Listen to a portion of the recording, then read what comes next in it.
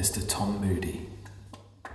It's an 8-minute stop frame animated film about a character called Tom Moody on stage in the moment where he's about to sing, and it's kind of his inner turmoil as he kind of summons the courage to open his mouth and sing.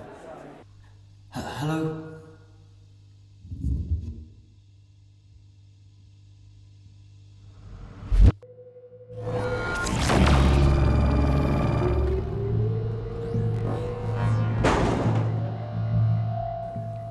It's a short film about two boys who are playing football together, and when their football goes missing, it gets returned to them by a strange and unexpected character.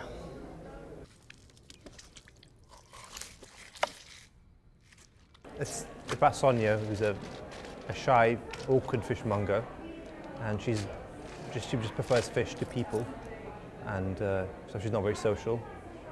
And there's a kind of undertone of sexual and sensualness with the fish that she has. She keeps them in a bath and she's naked with them and stuff. And then one day, a new fish delivery man comes along and he looks like a rainbow trout. When I was really young, I've always loved drawing people and characters and films, and it was a really great way of making films as someone in a room. You can do any story you want, like an action movie or wherever you wanted to make. It was there. I always knew writing was the way forward for me, but I just didn't know how to make it a career or whether I could make it a career, and then I went to the NFTS, and yep, that's where I'm at now. With witches of Halloween.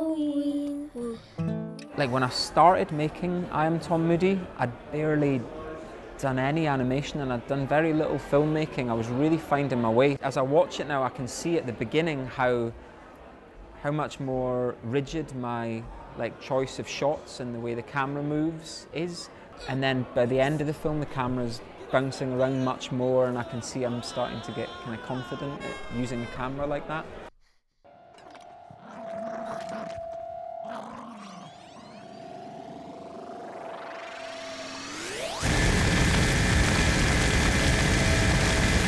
Be very realistic about how much time it's going to take, because we initially thought it was going to take us 3 months, and it ended up taking 2 years. I also think that the route that we took in terms of not going for any funding was actually quite a viable way of making a film. I think that if you can find freelance work and support yourself between those jobs, it is actually very possible to self-fund your films.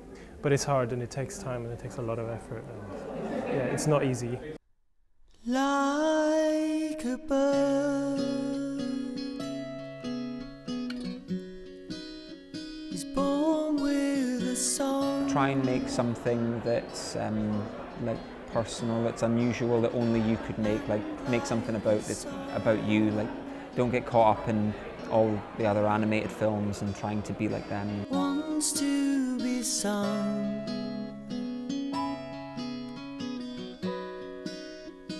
We all sing. For me personally, it's finding something that you can be 100% confident that you're going to spend a whole year making every day of your life, and that's the hard part. But then once you get into it, it's great fun.